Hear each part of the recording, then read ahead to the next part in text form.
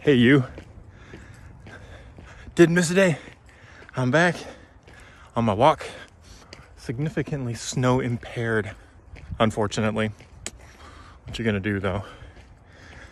But I just turned around down to the dead end and I'm coming back up. I'm gonna go to the house and I think I'm going to do a little creative tinkering this morning before I settle back into job hunting. Tonight we got the D&D game, 9 p.m. Eastern, twitch.tv/wingbadgergaming. Come check it out. I'm not going to be playing.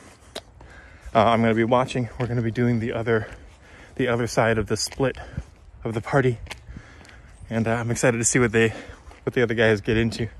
It's going to be super fun. Plus, one of my best friends in the whole wide world, Chris. He's going to be a guest character. And I'm super bummed that, well, not super bummed, but I'd like to play with him in there. But it's going to be fun to see him get on stream and play and be a part of the story. I think he's going to be great.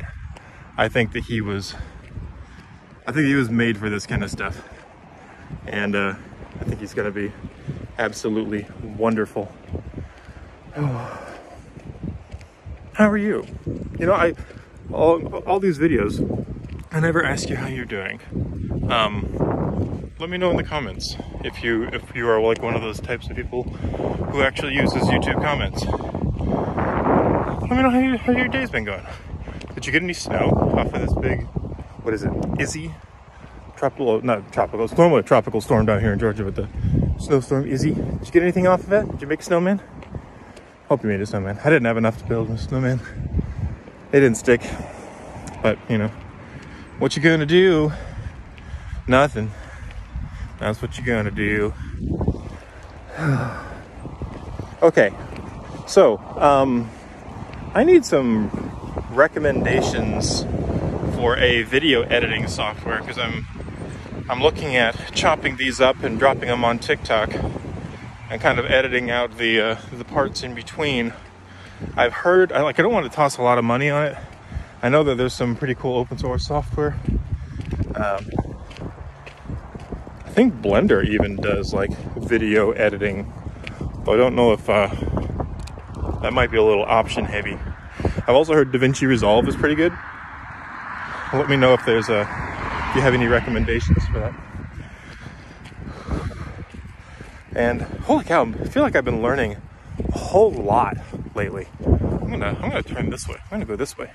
Let the wind get on the other side of my head and mess my hair up. I feel like I've been like investing in learning a lot of stuff. And like I've been teaching myself game programming, and I've been teaching myself like music composition with that's weird. Oh wow, that's disgusting. Oh, there we go.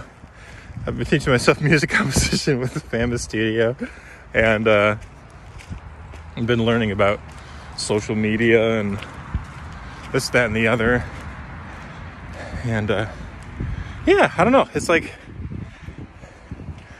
and now there's this like getting into video editing and editing for YouTube. I want to learn how to make thumbnails, like decent thumbnails, and I just like, there's just a lot. There's a lot that I'd like to that I've been sinking time into learning, and I tell you, it's so refreshing, guys. I feel like I really got stagnant at my previous workplace. I was just kind of like grinding for that check, and just putting in the hours. Getting paid, which is nice. I mean, I'm not getting paid right now. But it's like, I don't know. I feel like, have you ever felt like you're just waiting for somebody to tell you what to do? And I feel like my brain's kind of getting to a place where it's like, I'm not really waiting for somebody to tell me what to do anymore. I'm just like taking command of my own life and making my own decisions. Pass or fail. I was researching how to get your FCC drone license. I believe it was the FCC 107 drone license. And to pick up a drone and start doing drone videography and photography. I think that could be really like a really great little thing to do every once in a while on the side. I don't know. And it's just like, the panic hasn't set in, you know, my little nest egg is kind of slowly dwindling. We're being pretty frugal, and we already live pretty frugally. But, you know, just like, there's like so much, and I want to do all the things.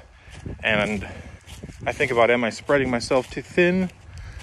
But then it's like, you know, forget spreading yourself too thin. Like, you're doing stuff. You're getting out there. You're making it happen. You just need to start charging people for it. I was learning about filing for an LLC, and like I taught myself what was it, like bookkeeping, and now I have like a proper set of books. I got some loose roofing on my little car shed thing. Yeah, teaching myself bookkeeping and like really figuring out like the bits and bobs of like independent business, I guess. Maybe I need to figure out the actual term for that. But it's been really great, and it's been nice to be passionate about stuff and to have the freedom to pursue those passions. What kind of, I don't know, what have you been passionate about? What have you been like really like, just, I want to get it done, and I want to do that, I want to be that. What have you been like hungering for? I don't know why I emphasize the hungering of that, but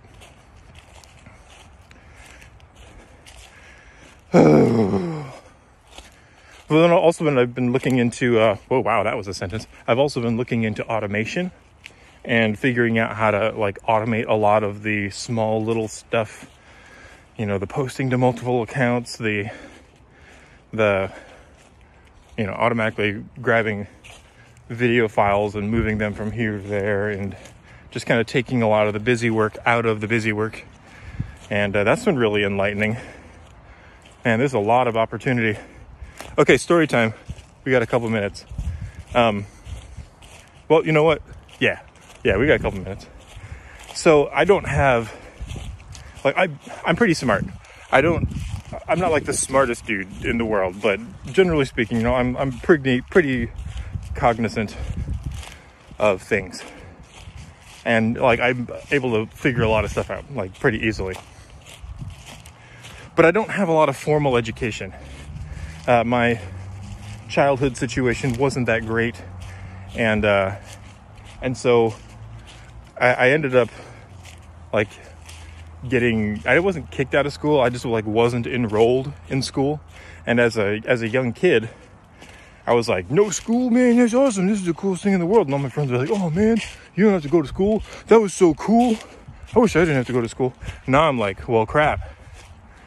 So when I you know, hit adulthood and got out on my own, I was like, well, but I don't know how to do anything.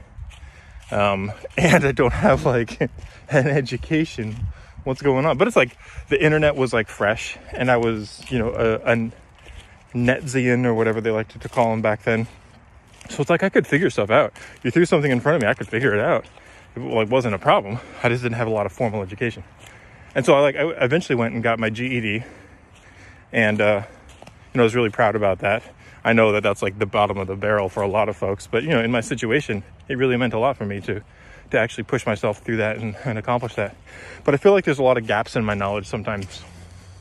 And I think honestly that like a lot of adults have these gaps in their knowledge where it's like they, even if they've like already gone all the way through school, it's like you forget the stuff that you didn't care about.